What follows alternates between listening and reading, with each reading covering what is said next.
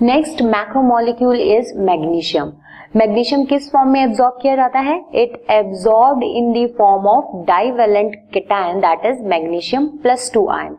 After that इसके function क्या क्या है? It activates different enzymes of respiration as well as the photosynthesis process and it involve in the synthesis of DNA as well as RNA. मतलब nucleic acid के synthesis के अंदर involve होता है, फोटोसिंथेसिस के एंजाइम्स और रेस्पिरेशन के जो एंजाइम्स हैं उनके एंजाइम्स की एक्टिवेशन के लिए मैग्नीशियम आयन की जरूरत होती है।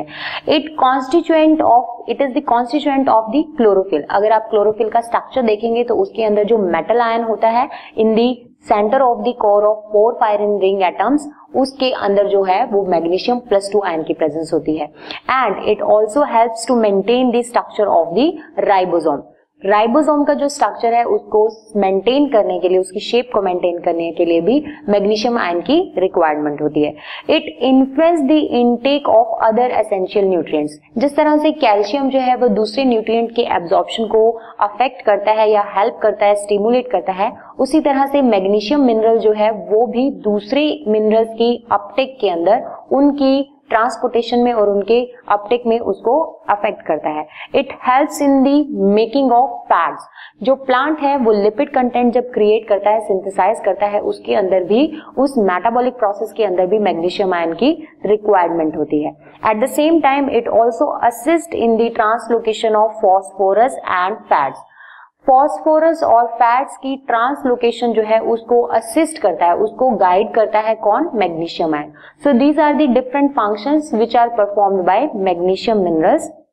एंड अगर मैग्नीशियम की डेफिशिएंसी होती है तो क्या क्या सिम्टम्स देखे जा सकते हैं एक प्लांट के अंदर?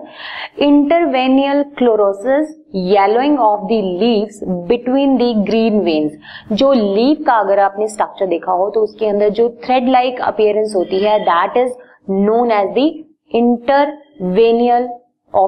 intervenes of the leaf। वो है जो सप्लाई करती हैं डिफरेंट चीजों को, न्यूट्रिएंट्स को पूरे प्लांट के अंदर।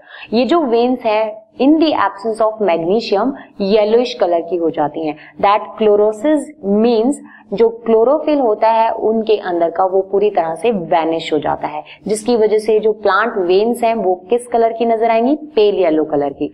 At the same time leave tips जो हैं वो कर्ल हो जाती हैं और कप अपवर्ड और अपवर्ड डायरेक्शन में कर्ल होती हैं always.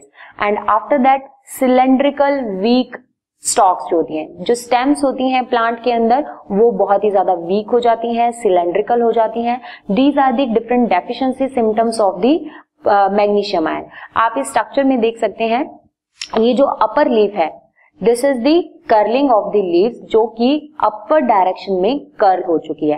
At the same time जो आप पार्ट्स देख रहे हैं कुछ लीव्स के यहाँ पर, वो येलोइश कलर के हो गए हैं। That is because of the chlorosis. क्योंकि मैग्नीशियम की डेफिशिएंसी में जो प्लांट है वो क्लोरोसिस जो सिम्टम है उससे अफेक्ट हो जाता है। One is the chlorosis and another one is the necrosis. Necrosis जो है is different from the chlorosis. Magnesium की डेफिशिएंसी में chlorosis will appear in the plant. So these are the different functions and deficiency symptoms of magnesium element. Thank you.